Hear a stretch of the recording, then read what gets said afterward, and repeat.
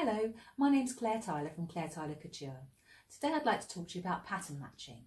I know a lot of people are nervous about working with patterns because of the fear of actually having to match them, but hopefully today I can give you a few tips that will help with that. The first thing to think about is that you don't actually have to always pattern match. Sometimes you can't pattern match, particularly if your seams are going over a curve. So you just have to sort of try and do the best that you can with curved seams.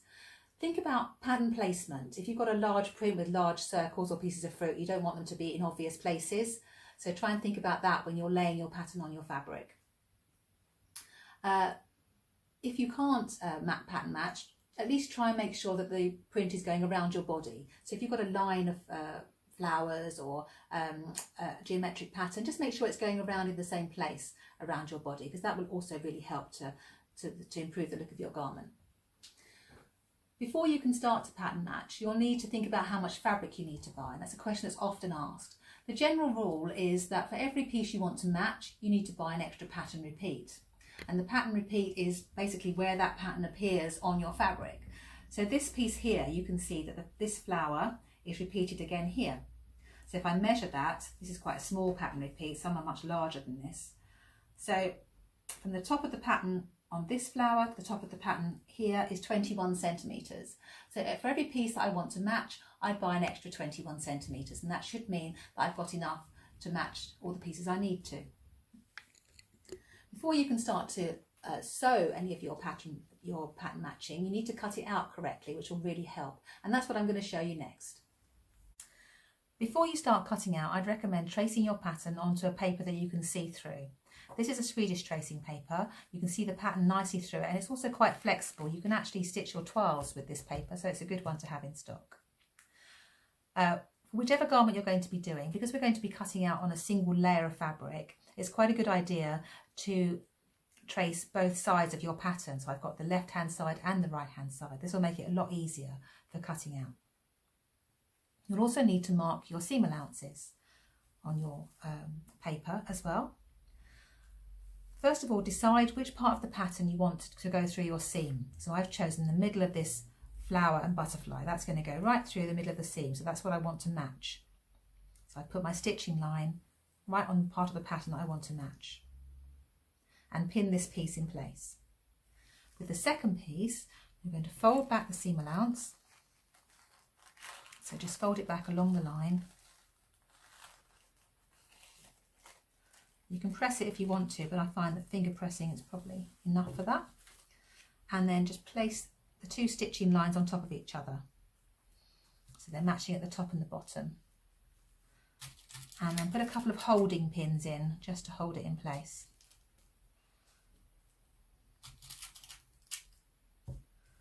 Once that's secured, I'll just put another one over here just to stop it moving too much.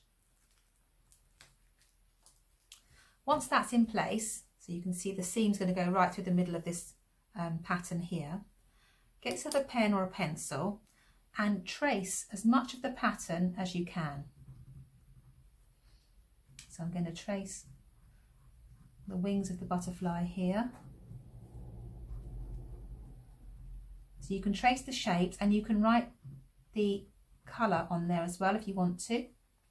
I'm also going to trace the edge of the square here. The more detail you trace at this point, the easier it will be. This is quite a simple pattern, but you can imagine that some patterns get quite complicated. I'm just going to do a couple here so you can get the idea. So this has got little squares in it. And this has got dots.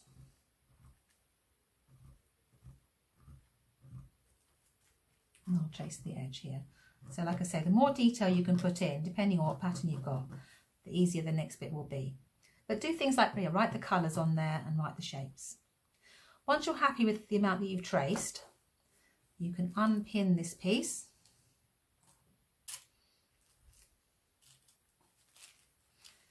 Unfold your seam allowance so your pattern's nice and flat again. And move your pattern piece over until you find the corresponding pattern. So I can see that this one's quite nice and simple. It's quite a small pattern repeat, but you may have to move it over quite a big area. Once you've found the matching pattern, line up your drawing, making sure you're in the right place,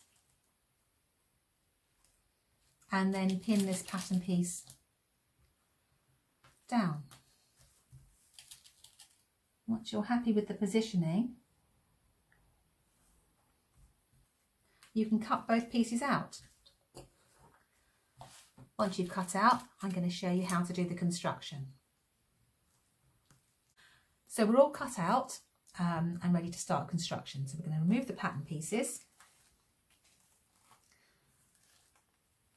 On one of your pattern pieces, I'm going to press back the seam allowance here. So I've just taken my hot hammer and pressed this back. And on my seam allowance on this piece is 1.5 centimetres. So I've just pressed this back all the way along. Now there are a couple of ways you can do the pattern matching. I'm going to show you both of them.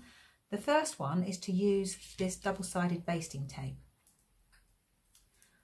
So I'm going to cut a piece of tape, that is the length of my seam.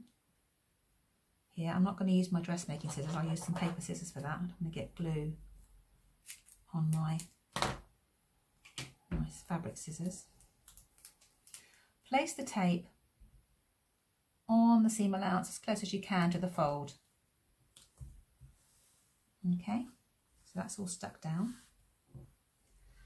Then you're going to peel off the backing tape. This can be the trickiest bit of the whole thing. There we go. Peel off your tape. Now I'm going to turn this around so I can see what I'm doing here.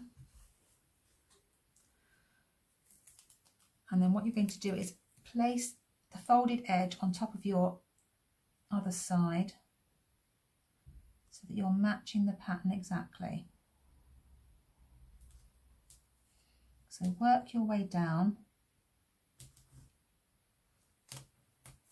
making sure that you're completely happy with the match.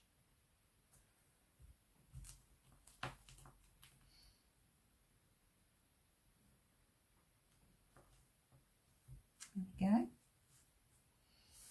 That looks pretty good. Once you're happy with it and it looks really nice and neat, you're going to, I'll just turn it around so you can see, you'll open up the fabric and you'll be able to stitch along the fold here. I would put a few pins in just to hold it nice and straight, just as an extra, stop it slipping as you're sewing. Once you've stitched that, you can neaten your edges and that's your pattern matching done. So with this method, it's a very nice and quick and easy method, but it does mean that your seam allowances are stuck together. So it's fine with a nice fine cotton, but if you've got a thicker fabric where you might want to be pressing your seams open, I've got another way that I can show you. So that's the next thing to do. So for this method, again, you're going to fold back your seam allowances on both sides. I'd recommend actually that you neaten these two edges because we're going to be pressing them open afterwards.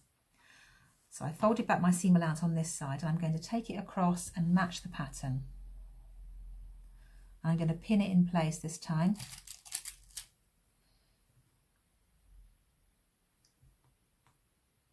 Right, close to the fold as I can.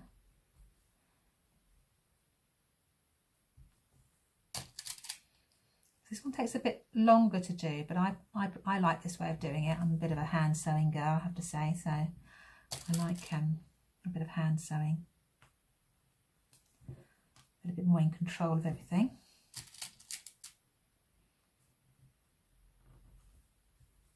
So that's all pinned in place with the pattern matched. And I now need to tack this in place, but it needs to be quite a specific tacking to really help us stitch the seam. So I've got a needle threaded up.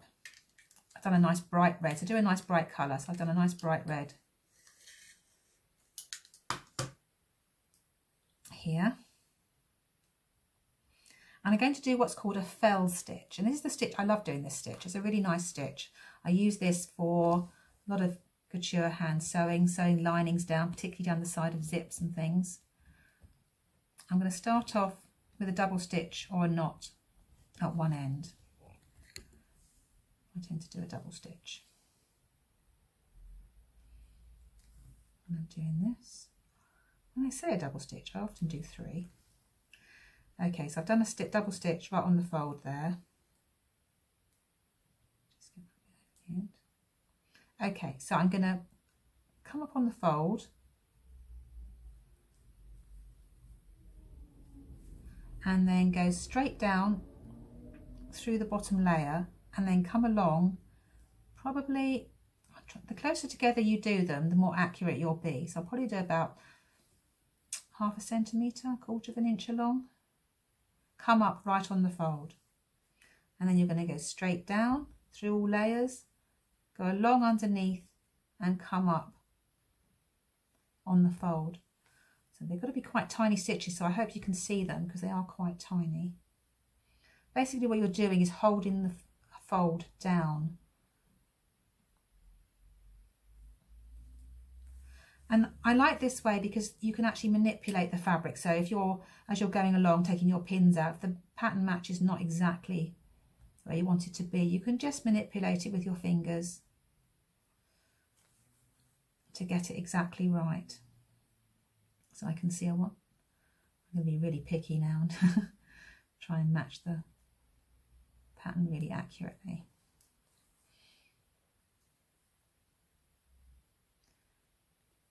So you're just going straight down and then along about 1/2 centimetre and coming up on the edge of the fold.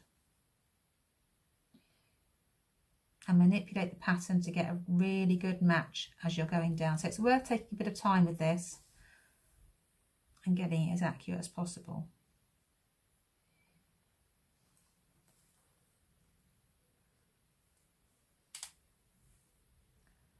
I'm just going to get these lines matched. I'll just do a little bit more and then I'll show you what it looks like from the other side.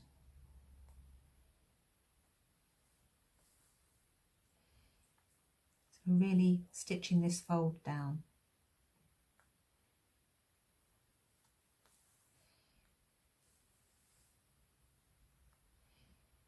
Nice bit of mindful hand sewing. It's always good.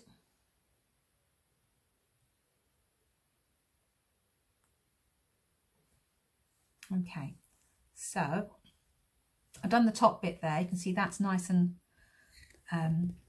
matched there. So what you would do is then open up the seam, and I don't know if you can see, there's lots of little red dots there, but basically you're going to be, like we did in the first one, stitching in that fold. Once you've stitched that, you can take the tacking stitches out and it'll be perfectly matched. Something else you might find useful when you're pattern matching, particularly with stripes or plaids, would be fork pins. I'll put that down there so you can see that. That's a fork pin.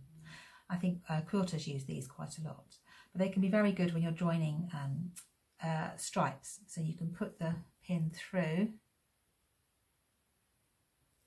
and it's just holding the fabric a bit firmer in 2 places. Just make sure it matches on the other side.